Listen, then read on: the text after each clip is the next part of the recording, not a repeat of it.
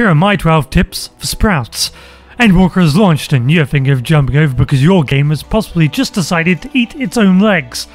I've been playing FF14 for 5 months now and man, this is a breath of fresh air. But there is so much I did not know when I first started out, so I wanted to share a few things with you, fellow Sprouts, to make things a little easier for your journey through Eorzea. The map. Fast travelling through Eorzea is amazing and you'll be doing it constantly. The map is your friend for this. Opening up the map for the first time was pretty intimidating with all kinds of icons everywhere, but you'll soon get the hang of it. To easily teleport anywhere with a large aetheryte crystal that you have attuned with, just open the map and click on the crystal where you want to go. In conjunction with this, you can easily find out where you want to go by clicking on the main scenario quest, or MSQ for short. 2. How to hide gear items on your character. Having your character look the way you want them is a big part of any RPG, and FF14 has you covered, but not from the get-go. You'll have to jump through a few hoops to open up your options. The simple ones, such as hiding your weapon or hiding your hat, helmet or mask, are as simple as selecting the option on the character sheet. Just hit that C button. By speaking to this NPC in the middle of Vesper Bay area, you'll get the quest If I Had a Glamour, which will unlock the ability to cast Glamour, which will allow you to apply a specific look over your armor to look the way you want, but keeping all the stats so you aren't punished for doing so. Then take up your next quest. You'll need a crafter at level 15 to accept it.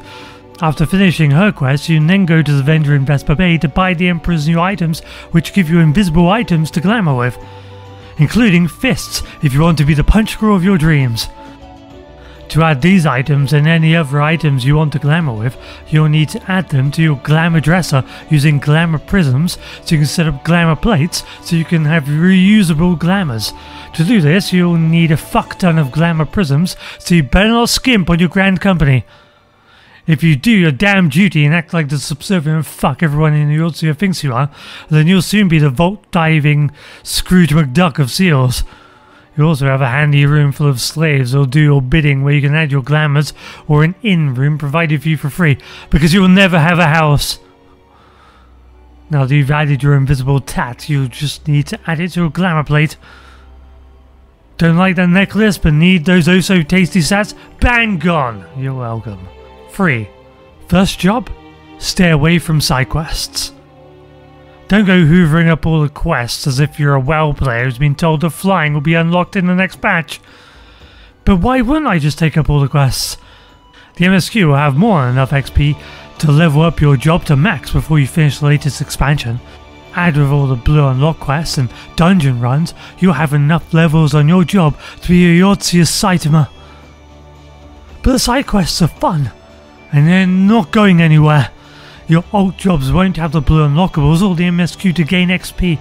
Would you prefer to just do leave quests, dungeon grinding and fate farming to 90? So use those side quests to help give you that extra XP boost for your alt jobs. 4. Learning to mount.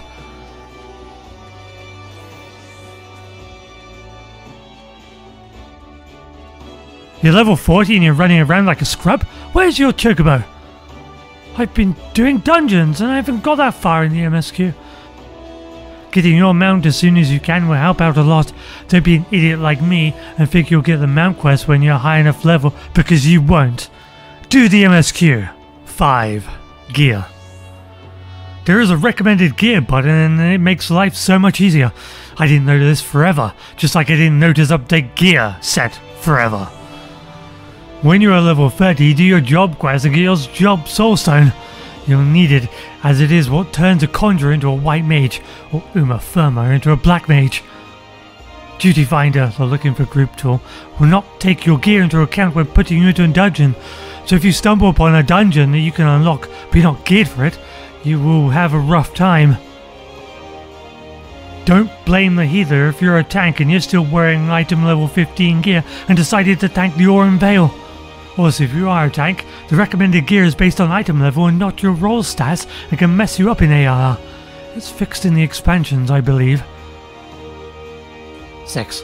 Leveling crafting through Grand Company supply hand-ins. Every day, your chosen grand company will have a list of items and resources you can craft or gather using your respective jobs. You can hand these in for large amounts of XP for said jobs and seals to buy Glamour prisms with. When unlocked, you can open that up by pressing Ctrl U. Hit that next mission allowance to find out what you need to hand in. You can craft the stuff yourself or buy it from the market board. High quality items give you double the reward, starred items give you a bonus. 7. Be careful of market board scammers selling vendor items for way over the odds. As friendly as the majority of the experiences you will have in 14, don't underestimate that the game does have bad apples. People will sell items on the market board that can easily be gotten from vendors nearby at exorbitant prices to scam sprouts. I have bought dyes at over the odds as I was not aware that there was a dye vendor in Limsa. 8. Making the most of chat.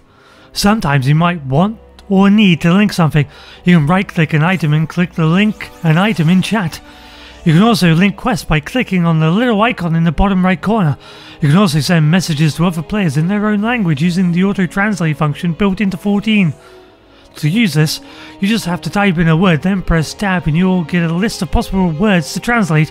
You can identify translated words by the green and red surrounding arrows. 9. UI problems. One of the biggest flaws of the default 14 UI is the location and size of debuffs, leading to a lot of early sprout deaths. Temple of Khan. This will be an important part of your UI to solve. I made it larger and moved it to the center. Beware those instant death debuffs. 10. Macros. You can have all kinds of macros, from the useful to the fun. You can use macros to swap your UI and change jobs to make things nice and snappy. You can use macros to easily use emotes. You can use macros to mouse over characters to heal them without having to do any clicking.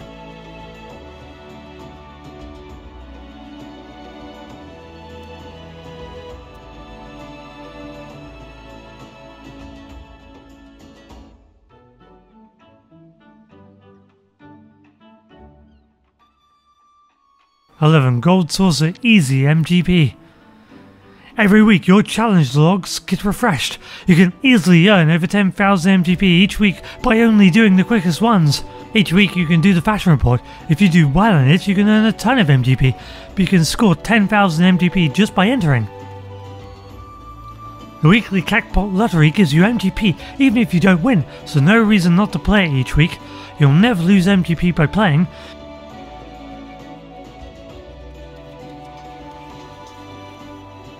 12. The game is loaded with great content you can easily miss. You have Coils of Bahamut, where you can find out more about what happened in Cartano. Hildebrand, become a detective and solve a mystery, one of the best quest series in the game. Becoming a postperson, revisit familiar faces to help them out. Odin, the horseman in the opening cinematic, a primal fight that wasn't a part of the MSQ. Relic weapons, shiny weapons. Hard mode dungeons, brand new dungeons, not just more HP and damage. Extreme trials, more intense version of the primal fights. I hope these tips will help you in your journey through Eorzea and perhaps steer you to things that you normally may have missed.